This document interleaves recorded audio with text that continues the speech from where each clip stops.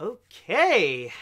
I'm not expecting a whole lot, but maybe just a private little club in the chat wall and just a fun little chat to go and have a little discussion with the Oscars. So hopefully it will be fun, it will be pleasant, and we will have people come in and we'll see how it goes. We'll do the best we can. But anyways, I think we're all set up and ready, so let's go ahead and get this one started. Welcome, ladies and gentlemen, to a very special episode of AniMat's Crazy Cartoon Cast. And this one is going to be a little special and also a little quick, because I'm going to be very honest, we're only going to be talking about one story in particular, and I'm not expecting this to go over an hour. Maybe 30 minutes, maybe 45, but I'm honestly quite surprised that we do have some people in the chat. While I wasn't expecting much of an audience, or at the very least, maybe not the same amount of audience that I would get usually on Saturdays, but we all know why we are here. And of course, this episode will be entirely dedicated to the 91st Annual Academy Awards. Yes, last night, or at the very least, the night before I am recording this right now, it was indeed the Oscars, and I did actually spend the time to actually watch the entire show, and even live tweeted during the events and all that kind of stuff, so it was fun interacting with the people on Twitter, and just really pleasant to just see what was going on at the Oscars and see who won and all that kind of stuff. So it definitely was fascinating, and I think this really is an Oscars really worth talking about. So for the people who are in the chat wall right now, or at least for the few people that are on, I don't have any stats on like how many people are live right now, but anyways, guys, are you all ready to talk about this year's Oscars? Are you all ready? Alright, let's see. Do we have a few yeses? I can even accept just one yes that they're ready, so we can go ahead and begin. Oh, perfect. Good, good, good, good, good, good. We do have people that are prepared. We do have people that are ready. So let's go ahead and get things started. Let us talk about the Oscars. Now, before I go ahead and dive right into it, I will be separating it into 3 different parts for this episode. I'm going to start things off by talking about the animation categories, which includes Best Animated Feature and also Best Animated Short, considering that it is AniMat's Crazy Cartoon Cast. So, of course, we do have to highlight the animation bits. But also, after that, we're going to go and discuss about all the other winners, who won, who got snubbed, and all that kind of stuff. We could just share our thoughts on that. And then finally, we will go and talk about the show itself. How did the Oscars show go this year? Because this is very unique and like one to really keep an eye on, considering that for the first time in 30 years, the Oscars did not have a host. So how did things go without a host for them? Well, we'll have to wait, and we'll talk about that a little later. But with all that said, of course, for AniMat's Crazy Cartoon Cast, since we are all animation fans, I think the first thing that we do have to talk about, of course, is the winner of Best Animated Feature is, without a doubt, of course, Spider-Man Into the Spider-Verse, the latest animated feature brought to us by Sony Pictures Animation. Spider-Man Into the Spider-Verse managed to win the Oscar over plenty of other well-crafted animated features as well, with the other nominations including Incredibles 2, Ralph Breaks the Internet, Mirai, and also, what was the other one? Oh, right, Olive Dogs. How the fridge can I forget that one?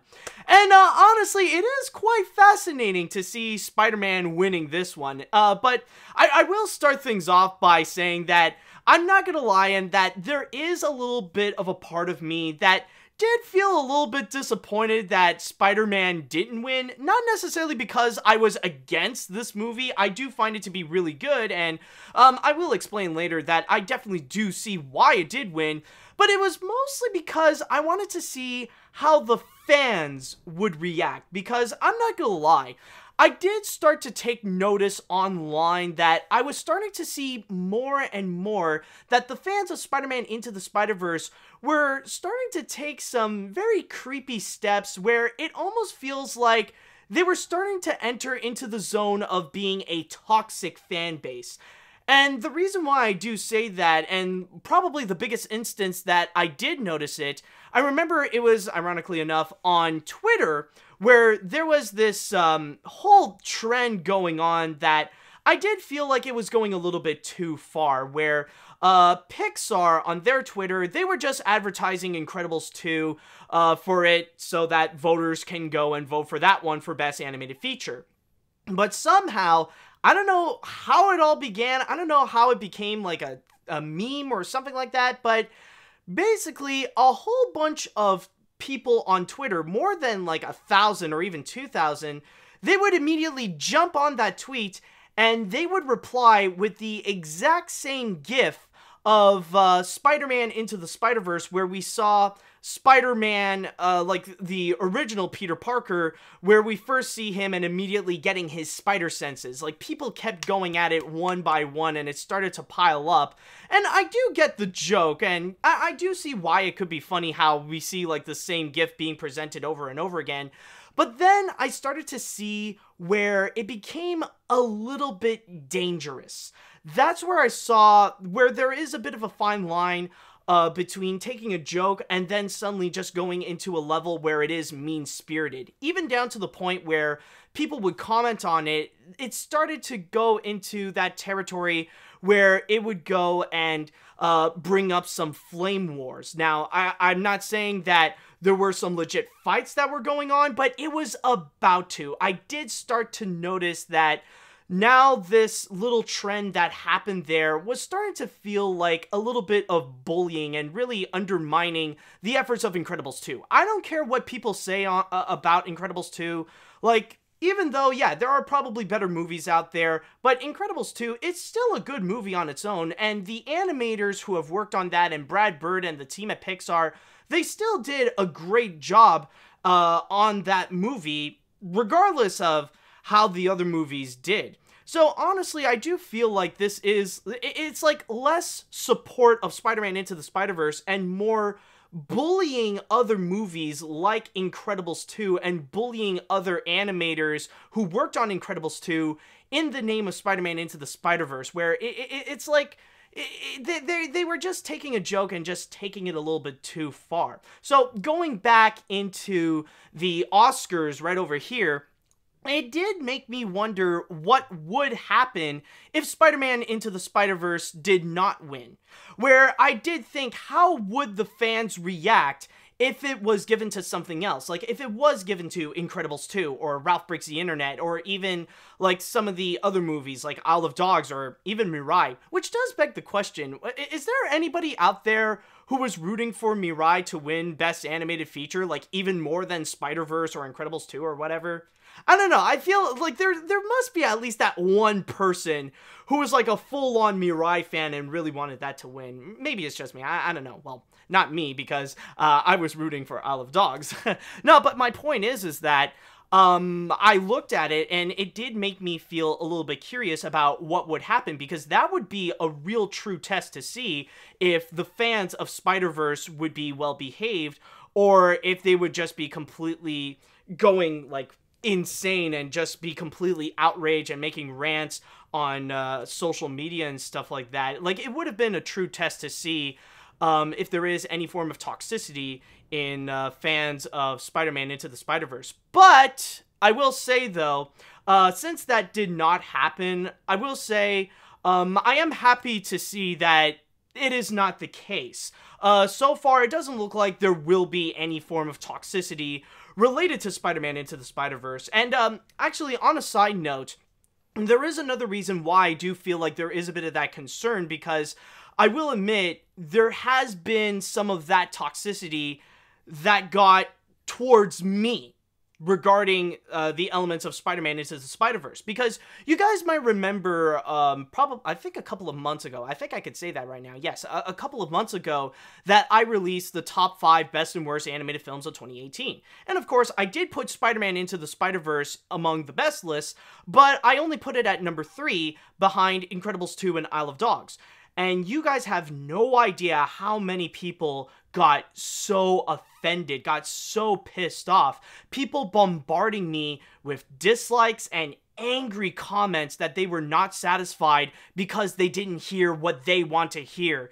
That they just want to hear people say that Spider-Man is better than any other animated film of 2018, but because they didn't get that satisfaction, that I kind of got attacked hard on that. So that's why I do feel, so probably part of that is a bit of a personal reason where I did get those attacks for not saying that Spider-Man is objectively better than any other animated films of 2018. So there is probably that side of me because I would have those concerns because of those pointless attacks over an animated movie and just like innocently expressing my opinion, of course. But overall, like, I would gladly say that I think we are at the point that now, considering that award season is over, I think it is safe to say that with Spider-Verse fans, like they have so far avoided that form of toxicity. Like now we can actually go and move on and appreciate the next big animated thing that would be out in theaters or stuff like that. Well, considering that recently we got How to Train Your Dragon: The Hidden World, maybe that could be the new thing that we can focus and celebrate on. So there is that. But yes, anyways, even though, yes, Spider-Verse is the winner, but still, maybe there is a part of me that would say, like, I want Ralph Breaks the Internet to win because anarchy! Anarchy! Bring madness onto social media! No, but anyways, even regardless of all that, I do completely understand why Spider-Man Into the Spider-Verse won Best Animated Feature. And yes, it definitely is a movie that does deserve to actually receive Best Animated Feature, because the stuff that they have done there, it really is unlike any other animated feature has done so far, and it really is a fascinating film to watch. And on top of that, it is a very well-crafted movie on its own. Like, even without the animation, the story, the writing that went into it is absolutely phenomenal. Probably some of the best that even Phil Lord has done so far. Even though he didn't do it with Chris Miller, he did it with Rodney Rothman. It's still some of the best writing that I have seen from a Phil Lord and Chris Miller production. So from there, I can see how, like, it is a solid movie on its own, but with the animation, it really brought it to a whole new level. So I can see how something like Spider-Man Into the Spider-Verse, it delivered something that no one has ever seen before.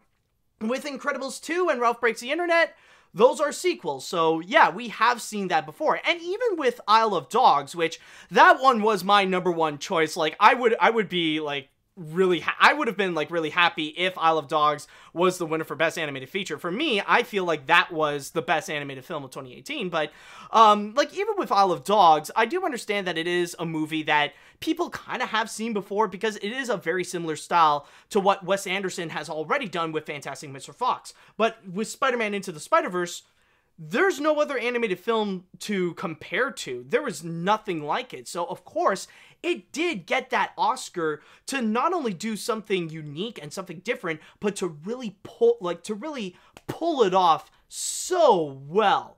And, honestly, from there, I would like to add as well that, honestly, the more I think about it, the more that I feel like there is one reason that I feel like there is one amazing thing, one great thing that Spider-Man Into the Spider-Verse actually did win Best Animated Picture over stuff like Incredibles 2 and Ralph Breaks the Internet. And the reason why I'm really happy about it is actually because, oh my god, okay, good, a non-Disney animated feature actually won. Could those crazy conspiracy theorists please shut up now?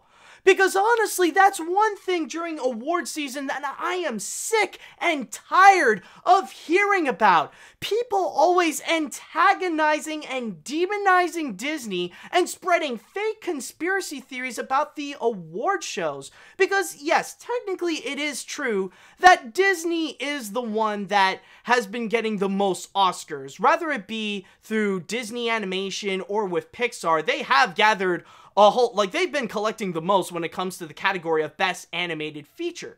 But many people forget that Disney only won most of them. They didn't win every single one of them because, of course, the people who would be doing that, they completely forgot about all the other animated features that actually did win, all the other animated features that did win in this category. They forgot about Shrek. They forgot about Spirited Away. By the way, with Shrek on the side, I would like to mention that Shrek is actually the first one ever at the Oscars to actually get that win for Best Animated Feature. So yeah, there was Shrek, there's Spirited Away, there's Wallace and Gromit, Curse of the Were-Rabbit, there's Happy Feet, and there's Rango. And now we also got Spider-Man Into the Spider-Verse. So hopefully it can shut off those weird and wacky conspiracy theories regarding, oh, Disney would rig all the awards so that they would collect the most for Best Animated Picture, which none of it is freaking true, by the way. Honestly, whenever I would hear people say that, it's like I immediately shut off and just walk away from whatever other crazy thing that person would go and say, because that's honestly going into the levels of if you're gonna go and spread those rumors going around, then you're pretty much going into InfoWars mode and spreading what's basically flat out lies with nothing to prove that any of that would be true, other than the fact that you're just so butthurt about it. And honestly, and I did express that on social media, and there are some people that actually did tell me that, yeah, you know what, that's a nice thought, but I don't think it's gonna stop them, which is probably true. And I wouldn't be surprised if in the next year or in the following years, when Disney does go back and win Best Animated Feature, people are gonna resume to do that, and they'll completely forget about all those other movies, including Spider-Man Into the Spider-Verse. So they just want to try to justify their butthurtness. I don't know if butthurtness is a word, but maybe that could be a way of describing it. So, honestly, it's just I want that to go and shut those people up, to prove that, no, they don't always go to Disney. There's no conspiracy theory that Disney would rig all that stuff. So, at least there is a bit of that reassurance right over there.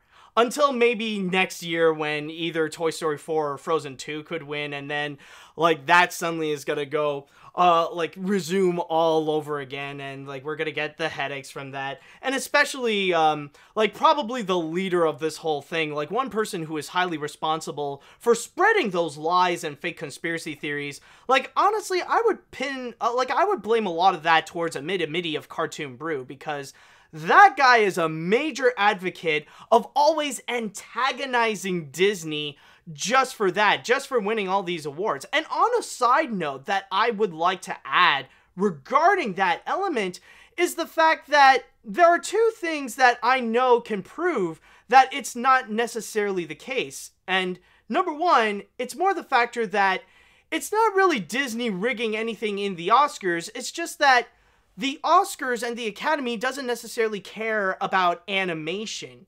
You notice recently, as the years would go by, animated features would get less and less nominations outside of Best Animated Feature, which is why it is a very surprising sight to see that with this year, we saw that Isle of Dogs not only got a nomination for Best Animated Feature, but also for Best Original Score.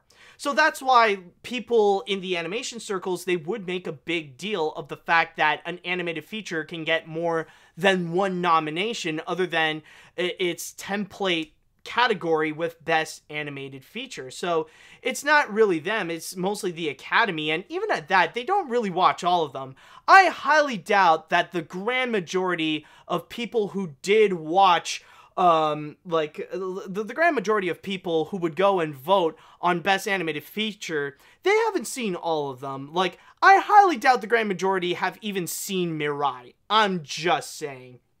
And honestly, number two, the reason why this is not the case is mainly because, well, it's Disney. Disney is so far making the best animated features in recent years. It's like you're at a point where you're like, well, who else would you go and give it to? Because you look into the categories, like you look back in you look back when Frozen won the Oscar, who else would you go and give it? Or like when you see last year with Coco, who the fridge else would you go and give it? Because you know the Academy isn't really going to go for the independent ones. So really, among like the mainstream ones, of course they're going to go with the one that is not only more popular, but the one that is the most acclaimed. So of course they're going to go and pick Disney. It's not necessarily Disney's fault that they keep on winning these awards. It's just that the other ones, they need to go and pick up their game. They need to go and actually put a lot more effort into their work. So really, don't antagonize Disney for being too good. Like, tell the others, tell DreamWorks, tell Sony, tell Warner Brothers, tell Illumination, tell them to really step up their game to make animated features that would actually go and compete with Disney in the award season. And that's exactly what Sony did this year with Spider-Man Into the Spider-Verse.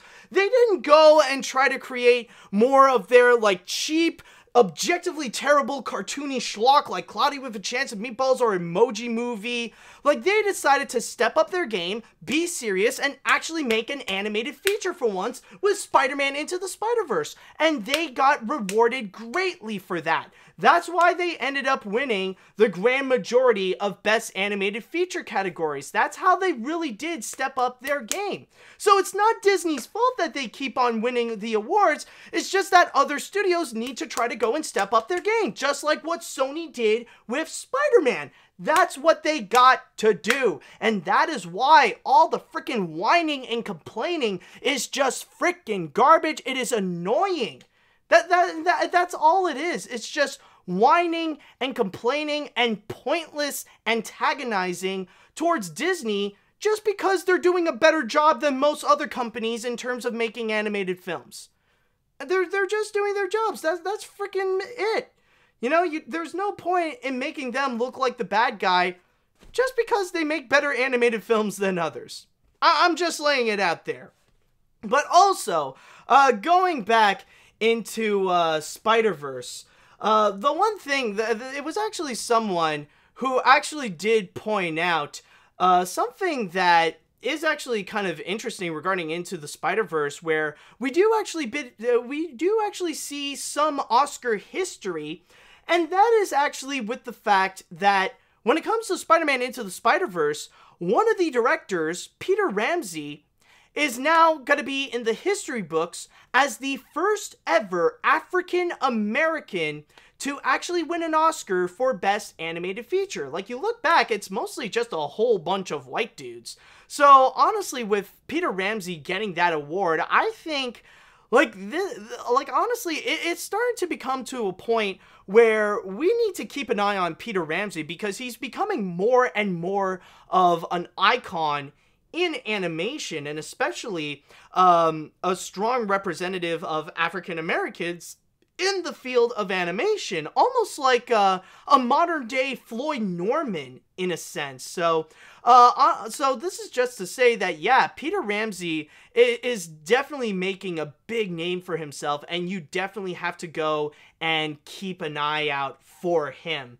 So honestly, I think that it is that should be my whole take on Spider-Man Into the Spider-Verse getting that big win. I know it is a whole lot to say, but honestly, I think to conclude that little part, I would like to say congratulations to all the directors, congratulations to Bob Persetti, to Peter Ramsey, to Ronnie Rothman, and to the whole team at Sony for doing an incredible job with Spider-Man Into the Spider-Verse, and I could definitely see how the way that you push animation to the next level, you definitely deserve it to win like all these awards, including the Oscars. So great job on you guys.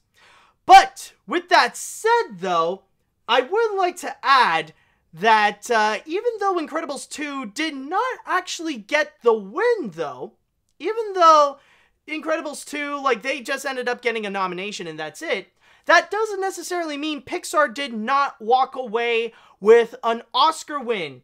Because let us go into Best Animated Short. Where is it? Yes, Best Animated Short. The winner is actually Bao. And you guys, if you are listening or watching this, then there's a very good chance that you have actually seen Bao, considering that it is the animated short that appeared before Incredibles 2.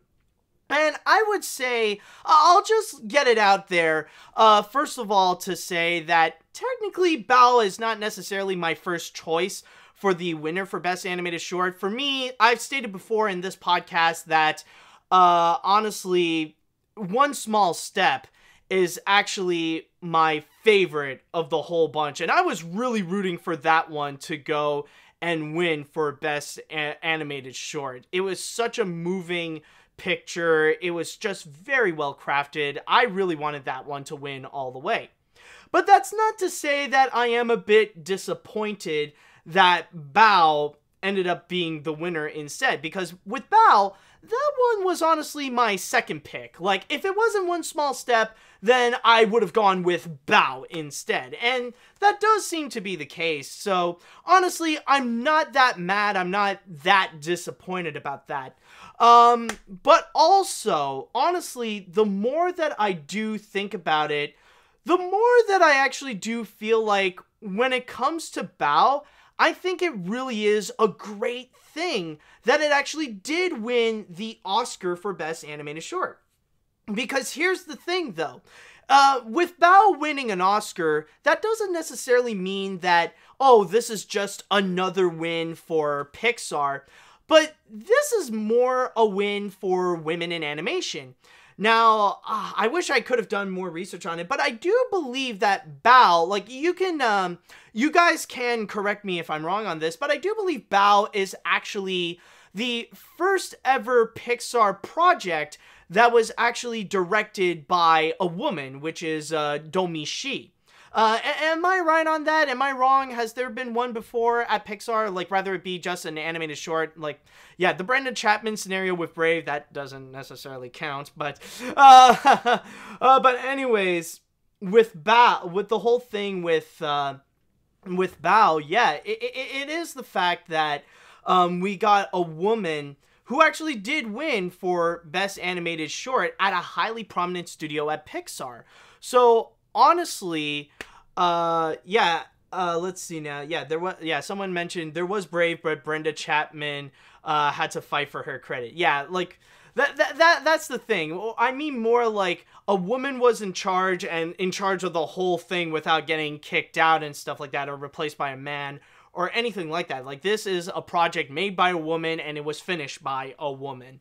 So honestly, with the factor that Bao actually did win at a highly prominent studio at Pixar, I feel like this is a very encouraging thing for women in animation, and probably something to encourage mainstream studios like Disney, Pixar, DreamWorks, Warner Brothers, or whatever, to go and bring on board more women to be in charge of their animated projects, not just for more animated shorts, but also for animated features. So in a way, that's how I view the win of Bao, is that it is more for those women that if they can, if they can make their voice more prominent to go and create their own projects, they can be greatly rewarded and they can benefit well to the company. So hopefully Pixar will take note about this Bao win, and especially like now it is under new management, under Pete Docter instead of John Lasseter. Hopefully that will encourage more women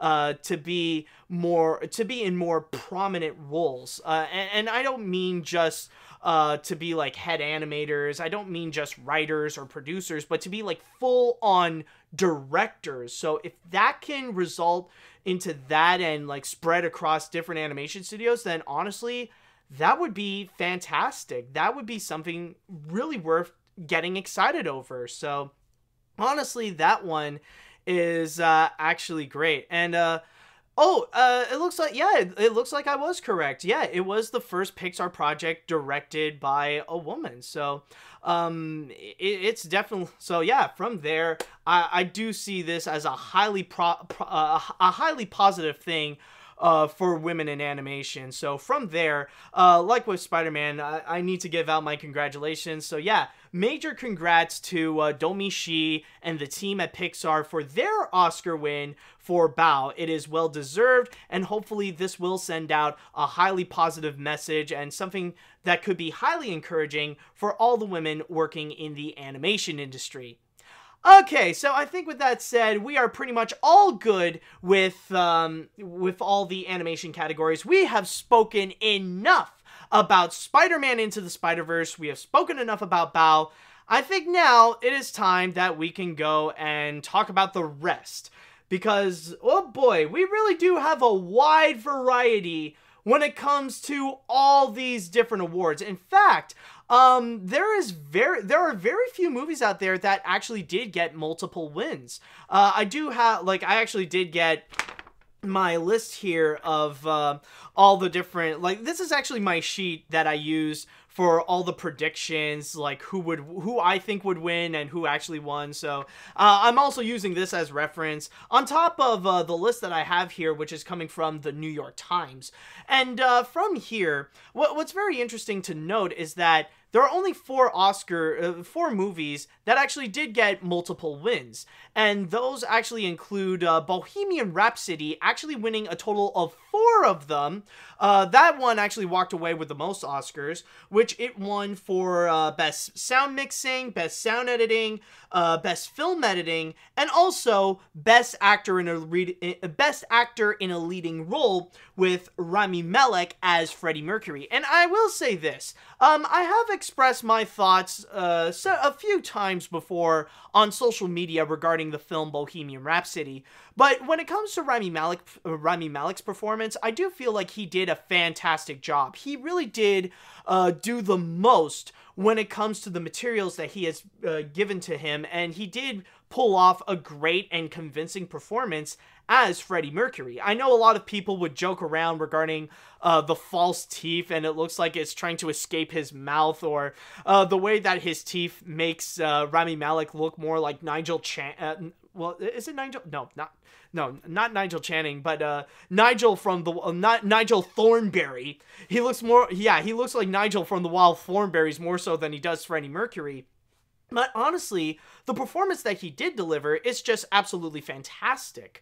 He really did do the best he can with that performance in a way that really does feel convincing, and it's less acting and more bringing such a prominent and legendary figure like Freddie Mercury and bringing him to life. So for me, honestly, for me, I do feel like, yeah, as it is predictable that Rami Malek would win, but there honestly is a good reason why Rami Malek won for that. So, great job on him for actually getting it. And I will say, though, that when it comes to the other wins that Bohemian Rhapsody got, I think it honestly is very predictable, with the fact that, yes, Bohemian Rhapsody is the winner of sound mixing and sound editing, especially with the fact that we are talking about a movie that is all about music. So it does pay careful attention to the sound of it. So of course, it would go and end up winning the best sound editing and best sound mixing category. So it's like a package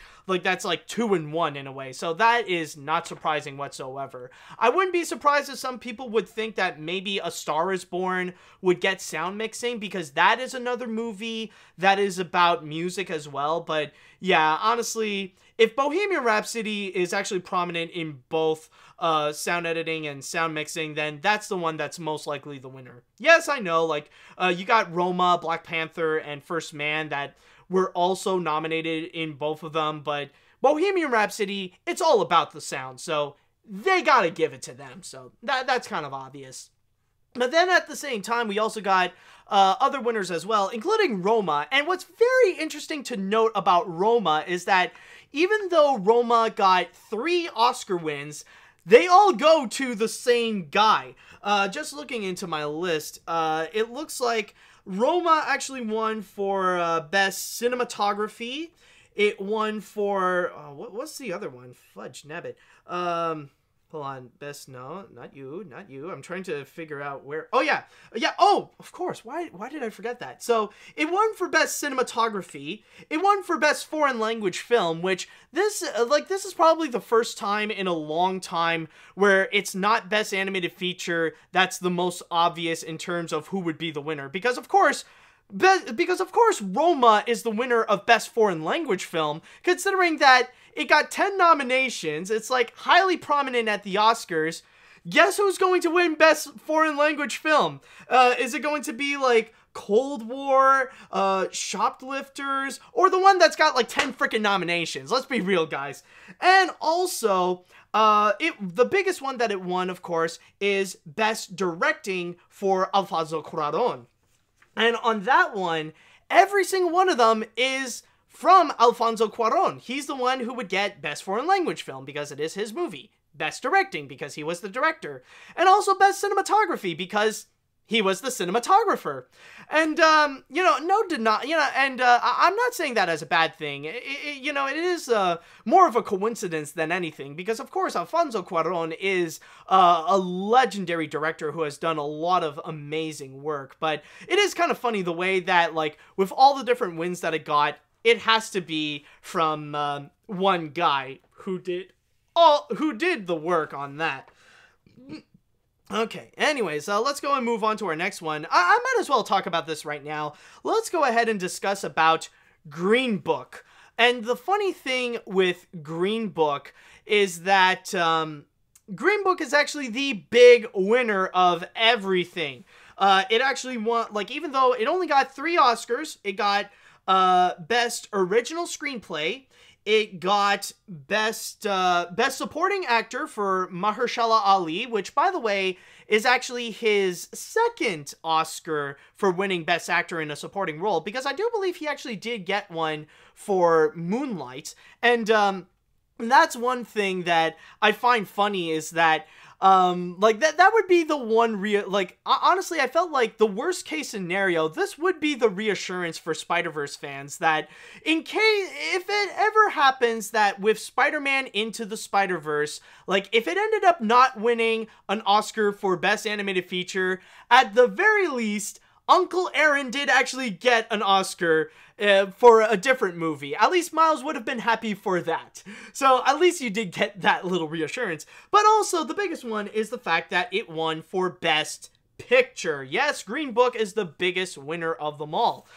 beating out all the other categories, including Black Panther, BlackKklansman, for Bohemian Rhapsody, The Favorite, Roma, A Star is Born, and Vice. And this is probably the most controversial element from this year's Oscar, is actually the factor that Green Book is the winner. In fact, I even see right now in the chat wall that there are some people that are very upset of the fact that Green Book actually did win.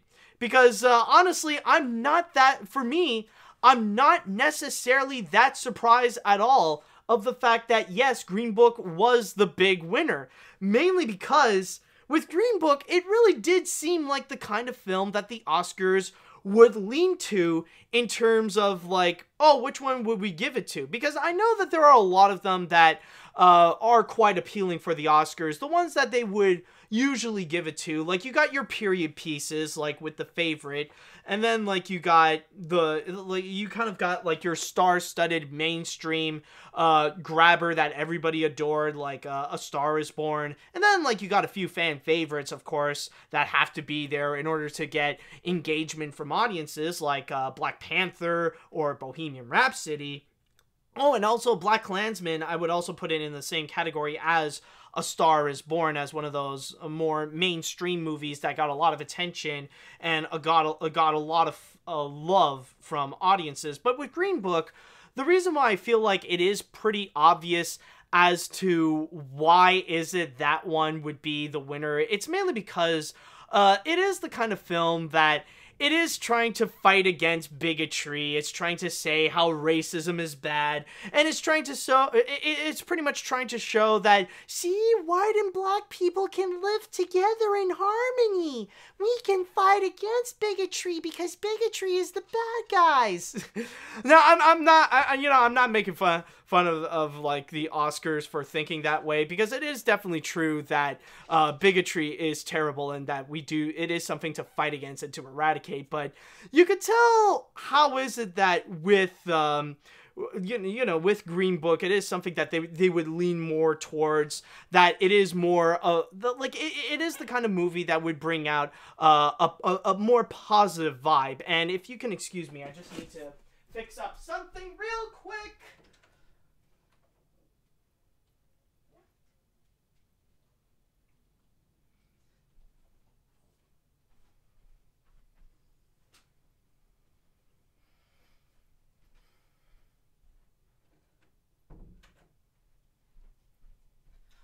Okay, so sorry about that, folks. Hopefully you got your little break. We could consider that as the intermission. So, yeah, and I mean, yeah, and I know that some people could say that technically with BlackKklansman, it did bring out the same kind of message as Green Book, but Green Book was a movie that's a little bit more positive, so I can see how the Oscars, for them, they would lean more towards that movie to give it Best Picture. So, yeah, I know that there are going to be a lot of people that they could argue if they either agree or disagree with that choice, but for me, I'm not that surprised that the Oscars would lean towards that one in particular. But then finally, there is one more movie that did get multiple wins, and that one is probably the most notable of them all, and that would have to be the one and only Black Panther. Yes, for the first time in movie history, a Marvel movie finally got an Oscar. And not just one Oscar, it actually won 3 Oscars. Just looking into my list, and honestly, these ones were actually quite surprising. Black Panther actually won for Best Costume Design, it won for Best Original Score, and it also won for Best Production Design. And considering how Black Panther was so prominent throughout the Oscars, honestly for me, I did feel like there was a possibility that Black Panther wouldn't really win much of it, considering that it was a movie that, like, it had to be nominated in there because it was it was one of the most popular movies of 2018, debatably, or I could even say it was the most popular movie of 2018, more so than Avengers Infinity War, the one that really got people talking. So, like, I felt like it is possible that when it came to the Oscars, they just wanted to do it to engage audiences to come on board and watch the Oscars and stuff like that. More for rating purposes than for legitimate purposes, because they did that great of a job. But, like, that was my feeling. But I guess I could be wrong on that. Because, yeah, the Oscars were actually kind of serious when it comes to the stuff that Black Panther delivered, and even gave them the awards for those things. Like, I was expecting a whole bunch of other stuff, like, for those categories. Like, I was expecting maybe they would lean more towards the favorite for stuff like costume design and production design, because it is a period piece, and the Oscars love their period pieces. And I'm not gonna lie, for Best Original Score, I was rooting for either Isle of Dogs or Mary Poppins Returns, but with the fact that Black Panther actually did make it, again, I would say that that is actually something that I wasn't expecting, but I can see, like, as similar to Spider-Man Into the Spider-Verse, I can see why they went and picked those one. They would pick that as their big winner, because Black Panther is a very well-crafted movie. Not just a great superhero movie, not just a great Marvel movie, and not just another great piece of the Marvel Cinematic Universe, but even as a feature on its own, it is very well crafted. It looks amazing. The visuals are absolutely stunning. It is a colorful feature. It is an action-packed feature with a lot of very fascinating commentary. So I do understand how it would win those elements. And it is true that, yes, like, I mean, with the costume designs, like, you could say a big part of the movie is related to the costumes, so that would make sense. Production design, I mean, bringing Wakanda to life, it really is fascinating. So I guess even the Oscars are going Wakanda forever because Wakanda is getting an Oscar for that production design. And with the original score, yeah, like it really does help to be highly engaging. It was a lot of fun. So overall, it was very surprising, but now we can finally have that moment where Marvel can be capable of actually getting to actually go and get the Oscar. It's no long like we no longer have to use those jokes of the Academy Award winning Suicide Squad, and so far it's only the DCEU that is capable of actually getting an Oscar of their own, because now Marvel actually can with something like Black Panther. And it definitely is an Oscar or 3 Oscars very well deserved on them.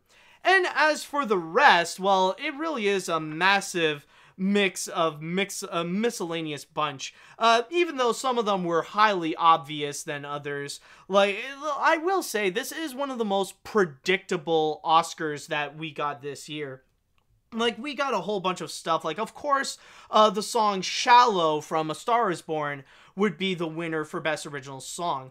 Then you got, like, First Man winning for Best Visual Effects, because when it comes to the visual effects, the Oscars would lean more towards something that would be a little bit more realistic than something that would be crazy CGI heavy, because First Man was definitely unique on that front compared to all its other competitors like Infinity War or Christopher Robin or Ready Player One or Solo: A Star Wars Story.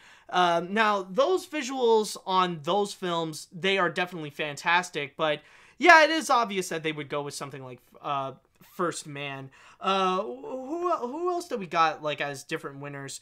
Like, we got If Beale Street Could Talk. The winner for Best Actress in a Supporting Role is Regina King, just like at the Golden Globes. And also, another thing like the Golden Globes is actually Best Actress for Olivia Colman in The Favorite. And so far, that is the only one that The Favorite actually did get a big win on. But then all the other stuff, I guess you got, like, just the other categories, like for shorts and for documentaries, like Free Solo for documentary feature, period end of sentence for documentary short, and Skin for live action short film. So I think that should pretty much go and cover most of the wins for the Oscars, if not all of them. So with that said, I think the only thing that we would have left, it would actually be talking about the show itself. Now, the thing with the show, about the whole Oscars of what happened, is that it's kind of funny, because for me, when I came in, I expected that this is probably a disaster. Because you have probably heard about all the reports regarding how they were so disorganized when setting up this year's Oscars. They could not find a host, so they decided they're going to go hostless, even though people have been suggesting them stuff like the Muppets, and yet the Oscars decided not to listen. I don't know why, but still, a Muppet hosting Oscars show would be fantastic. I'm just laying it out there for the future. So you got that. You got no host, and on top of that, originally, they wanted to cut out some of the categories. They wanted to cut out some of the, well, not necessarily get rid of them for good, but only for the presentation, that they would only be airing them during the commercials. And that one actually got some major backlash, because there were some of them, like Best Cinematography and Best Makeup and Hairstyling. They would have been off the air and only be on during the commercials, but it actually did get a massive backlash from some of the highly prominent stars and prominent filmmakers as well, like Guillermo del Toro, Edgar Wright, and a few others. But that did not, but the Oscars decided that they're going to back out on that, so you could tell there was a bit of a disorganization there. But what ended up happening, though, the end result with this year's Oscars, I will say, it wasn't as disastrous as I thought, but I would definitely say that there are some people that would probably feel like maybe it's not as engaging, it's not as exciting as some of the other Oscar performances, and for that, I don't necessarily blame them. Yeah, it does feel like a more dull and forgettable kind of thing. Because one thing that they did, and I am honestly kind of surprised that they did that, is actually the fact that they were a little bit more straightforward with it. You know, they decided to cut out most of the filler that we would usually see with the hosts, but they decided, you know what, we're not doing that. We're just going to go straight into each of the categories, and that's pretty much it. At the most that we have seen that is not a category is literally just that one time when they were talking about the Academy Museum, which does look pretty impressive, and honestly, I would actually want to go back to Los Angeles to go and visit that museum. That actually looks amazing. And plus the fact that they even advertised that there's going to be some artwork from Hayao Miyazaki from some of his best films like Totoro and Spirited Away and stuff like that. So that I would definitely want to keep an eye out on. So you got that, and of course you got the songs as well. They got to go and perform like those musical numbers to make things engaging and make more of a spectacle out of the Oscars show, which they did actually leave out one of them, oddly enough. And, you know, they did go and perform every single one of them, like I'll Fight, The Place Where Lost Things Go, Shallow, and When a Cowboy Trades His Spurs for Wings. They didn't perform All the Stars from Black Panther, and that one I find to be a bit unusual. Now, I know that there are people who would go and they would tell me that, oh, well, that is because Kendrick Lamar, the singer of All the Stars, he didn't want to perform at the Oscars. Well, honestly, at that point, and yeah, like, they would say something like, oh, Kendrick Lamar, he couldn't make it. Okay, well, on that front, why not get someone else? Because with The Place Where Lost Things Go, it wasn't Emily Blunt who sung it, they ended up getting Bette Midler. So why not get a replacement that Kendrick Lamar would approve? I just feel like there is a bit of an inconsistency on that. And the Oscars decided that they would just be cool with it and just move on to some, you know, they decided, okay, it'll be less time for us, we can cut down the time, so we'll just get rid of that. I don't know, for that, I feel like it was a little bit unusual, and they could have just found someone else to sing All the Stars so that they could have all the songs be prominent, but I do find it strange. But anyways, going into back what I was talking about, so the only times that were a spectacle, yes, there was the Academy Museum, you got the songs, and then also there was the opening as well, where the Academy would actually start things off, or the Oscar show would begin with a mini concert of Queen with Adam Lambert as the star of it all. Like, he would be prominently on stage, and he would be technically the replacement of Freddie Mercury. And that one, holy crap, even though I am a huge fan of Queen, the instruments are great, the guitars, the bass, the drums, they're fantastic. It is from the original band of Queen, but it was very lackluster. It was just them singing, We Will Rock You and We Are the Champions, and that's it. And with Adam Lambert, there have been times, like in previous concerts, where he did put in the effort of sounding like Freddie Mercury.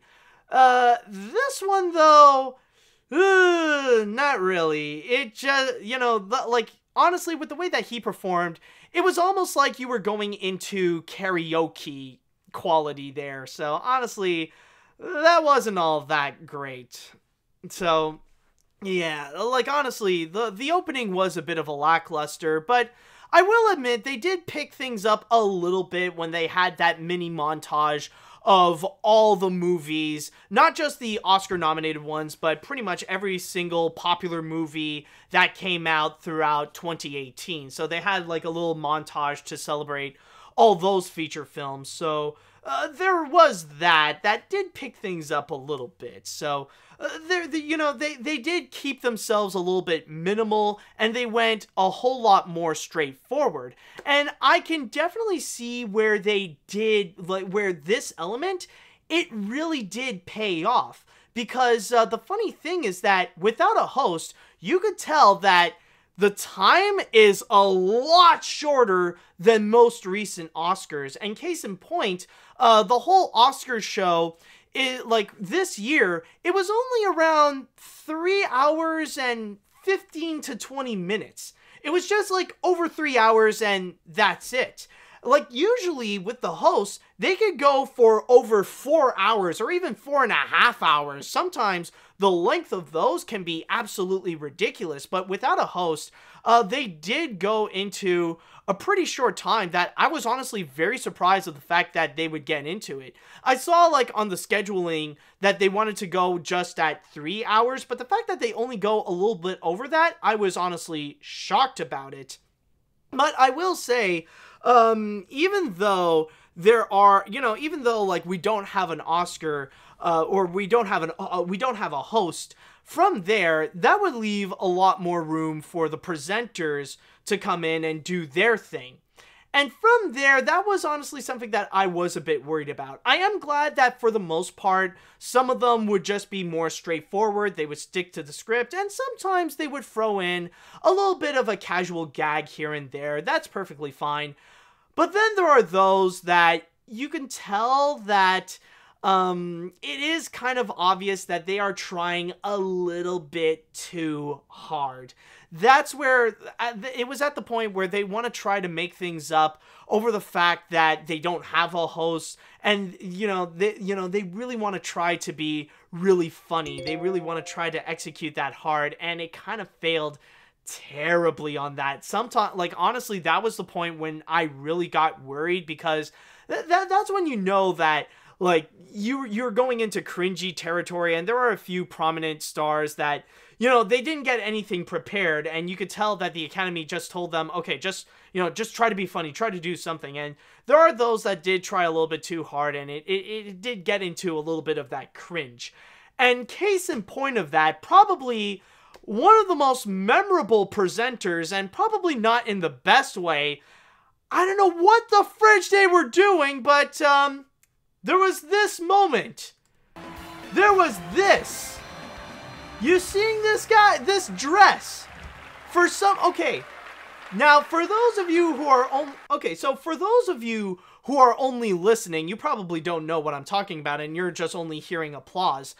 But the thing is that for best costume, you got Brian Tyree Henry and Melissa McCarthy coming out with some of the most ridiculous costumes, and especially with the case of Melissa McCarthy, I don't know what the fridge she is wearing. She's like wearing this Renaissance Victorian era style poofy dress, like trying to challenge Queen Elizabeth I. But for some reason, like in her long cape and all around her dress, like there would be these bunny plushies. There would just be all these random bunny plushies just attached to it. And in one of her hands, she had a little bunny puppet. Why? It's hard to explain. It is something that you have to go online. You got to look it up yourself. But you just look at this and you don't know what to say. Like, why? And I understand. Like, some people say, well, oh, that's just the gag. This is just a gag. This is just to go and, to really make a joke out of best costume design. But it's just like, why, though? It's like, why? It's like, you look at this and you're like, why?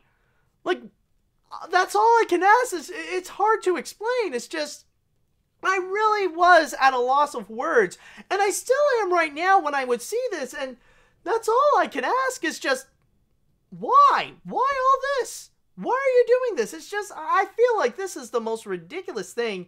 And it really shows how far sometimes the Oscars would go in order to deliver a joke. And this is ridiculous right here. Like, oh boy. But I will say, though, that I'm not saying that all Oscar presenters are cringy and stuff like that. As I stated before, there are some pretty good ones, and there are some memorable ones. And for me, I would say that if there is one great moment that I really did enjoy, probably my favorite moment of this year's Oscars would have to be the part when they introduced The Place Where Lost Things Go, and even the song itself when it played. It was a very sweet moment, and for me, even though I do agree that Mary Poppins Returns is not, you know, even though Mary Poppins Returns, it's not like one of the best Disney movies, or not, it's definitely not one of the best movies of the year, and it does have a lot of flaws. I would say that it is one of my favorite movies of 2018 because it brought me so much joy, much more than plenty of other movies that I've seen, not only this year, but just in recent years. So I really do have a bit of a fondness for Mary Poppins Returns, and I absolutely adore that soundtrack. So I am happy that at least it did get a nomination for one song in Best Original Song. I would have probably picked something else, though, other than The Place Where Lost Things Go. I probably would have gone with either Underneath the Lovely London Sky or Nowhere to Go But Up. But, no, but still, like, at least that is there. But anyways, at the Oscars, they actually did something really cool where it was Keegan-Michael Key presenting it, and, he didn't just walk on stage, like, he actually flew down with an umbrella, Mary Poppins style, which was actually really cool and really a lot of fun to watch. And especially, you got that heartfelt moment with Bette Midler singing The Places Where Lost Things Go, and it was definitely a sweet and tender moment that really did reflect the movie, and like probably the biggest highlight of Mary Poppins Returns at the Oscars. And that was my favorite part right over there because it was well executed, the presenter was great, the singer was great, everything, the set was great, everything was about it was great. So that was something that I feel like was just fantastic. But then there was also another highly memorable moment, and it was actually regarding Samuel Jackson, because there was a little moment at the Oscars where they did like this really subtle plug-in of Captain Marvel, where it was Brie Larson and Samuel Jackson both coming in to present both Best Original Screenplay and Best Adapted Screenplay. And they started off with Original Screenplay, and there are some people who did note that Samuel Jackson was not all that pleased with the fact that Green Book actually won that award. But then, you got Best Adapted Screenplay, and that, like, I did try hard to look for that reaction online, and I did find it. Oh, you gotta see how Samuel Jackson reacted to that. And the Oscar goes to... Oh, the house!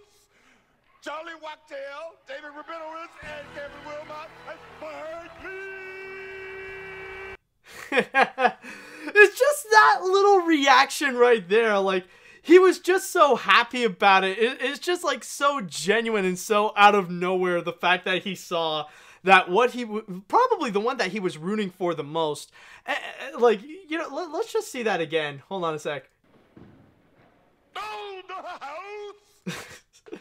Like, honestly, if there is one thing that's gonna become a meme out of this year's Oscars, I'm betting it's gonna be that little moment of Samuel Jackson freaking out when he opened up seeing BlackKklansman. And it was really funny too, because like when both Brie Larson and Samuel Jackson came out, Samuel Jackson was talking, you know, he was talking directly to Spike Lee that there was this game going on and one of the teams that I think they were rooting for won.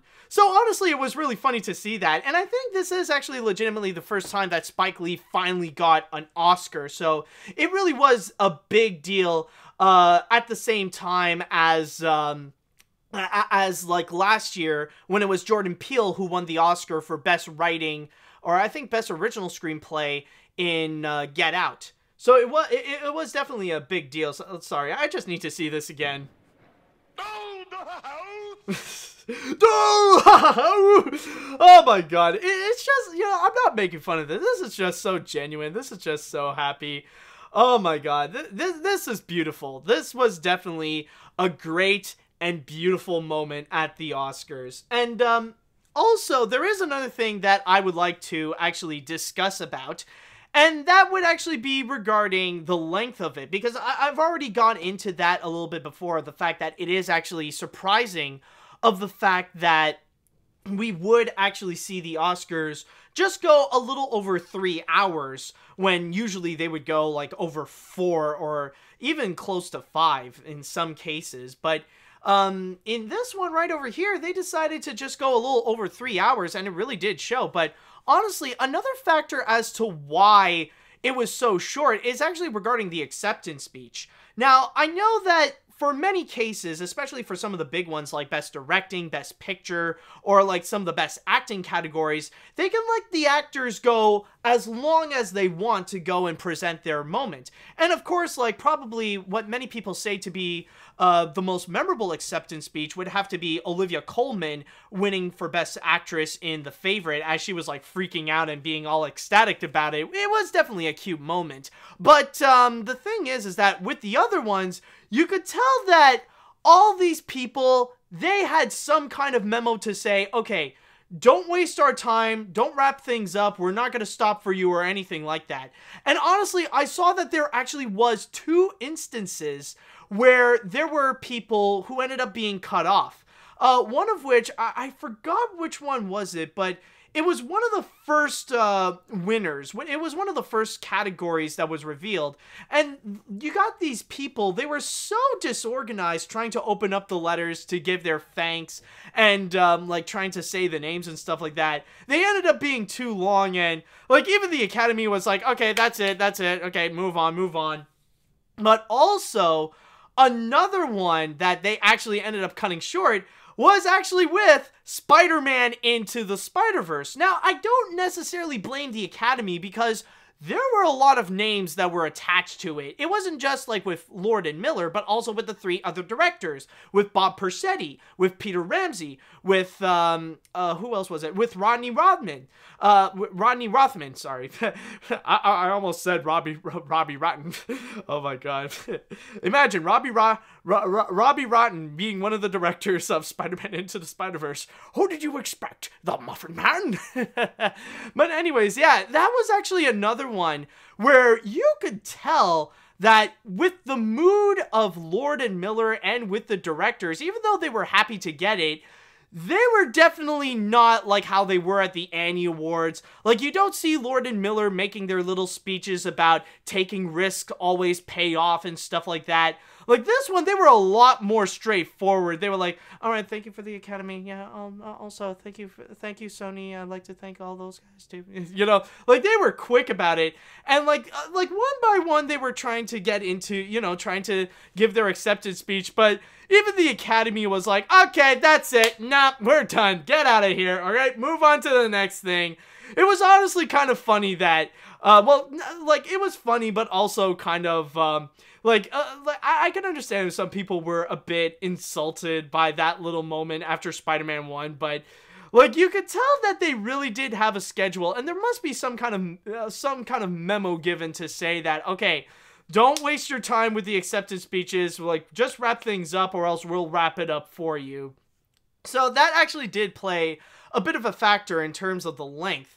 And honestly, I did actually just figure that out. Like, I just discovered this just before starting this little podcast right over here.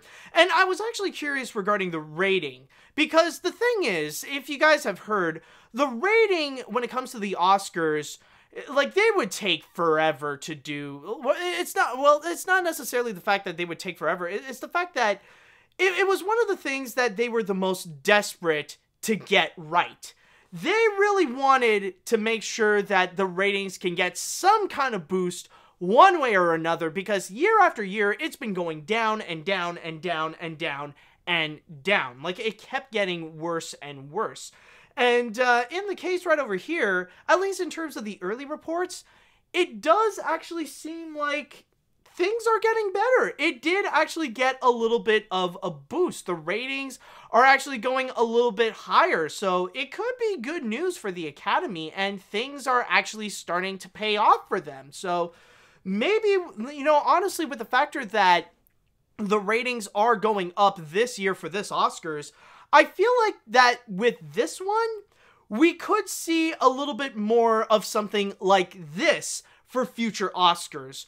I feel like in the future, considering that this one is working a lot better than most other Oscars in terms of ratings, we could probably see a little bit more in terms of hostless Oscars or short Oscars being just 3 hours long and really straight to the point, like trying to be so quick about it. I feel like, honestly, this could be a game changer in terms of how the Oscars would present their shows. So honestly, the factor that their ratings are getting a boost. It is great to hear that, you know, the popularity of the Oscars is starting to help out and the show is getting better ratings.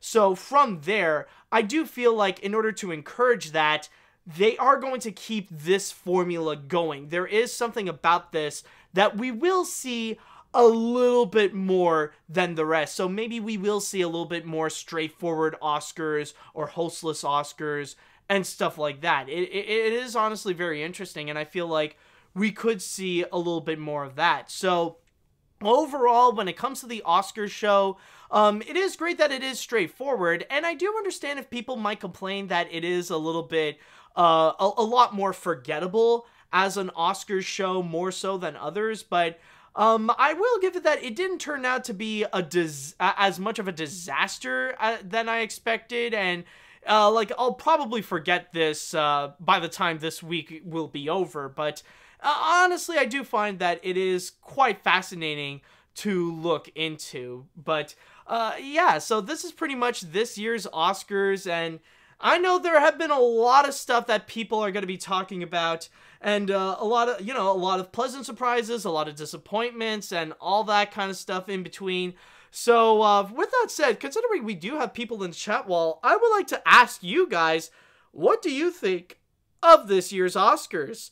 Are there some awards that you are happy about? Are there some that you are disappointed about? What do you think about the show? Let me know what you guys think about this year's Oscars. I would like to know in terms of your thoughts. Okay, let's see now. Let's see. Well, I honestly didn't expect this to happen, but congrats to Sony. At least from this can give them some motivation to make better films in the future. But honestly, I'd rather have either Isle of Dogs or Incredibles 2 to win. I did even complain once when saying, why not Lego Batman movie when you can't win them all. I just wish I saw them through. Okay, so, let's see. For me, the highlight of the Oscars was Black Panther getting 3 Oscars. Alright, so, let's see. What else do we got here? Let's see. As a Spider-Man fan who grew up with the comics and movies, I'm very satisfied. I'm very happy to everyone, including Sony, to win Best Animated Feature at the Oscars. Since winning Best Animated Short from the Chub Chubs, congrats to everyone, including Phil Lord, Chris Miller, and Peter Ramsey for the win. And, okay, you kind of left out Bob Perschetti and Rodney Rothman, but okay. By the way, do you like the soundtrack of Spider-Verse? Well, yeah, it's all right. It's no Mary Poppins Returns. Let's see. The Oscars were decent this year. Just Best Picture was a massive disappointment. Congrats to all the winners. Can't wait for 2019. Well, technically we are 2019, but I think you mean Oscars 2020. So, yeah. Okay, let's see. From there, I think, yeah, I think it should be good. So, with all that said and done, I think the only thing I would just have to say is just congratulations to all the winners at this year's Oscars, and also congratulations to all the nominees at this year's Oscars. And with all... Oh, wait a minute. Actually, we actually got... I'll add in one more, just a quick addition. While I did not see the Oscars, I am very happy for Sony and Pixar for their deserved wins. And by hearing your thoughts, it's good to hear the Oscars show is getting an improvement. Alright, so yeah, I think with all that said, we are pretty much good with this episode of AniMat's Crazy Cartoon Cast. So, just a quick reminder that I will be coming back on March 9th for a regularly scheduled episode. This honestly turned out to be a lot longer than I expected, but I guess we all had a whole lot to say about the Oscars. So, with all that said and done, I would just like to say thank you guys so much for watching, and until next time, see you later, dudes!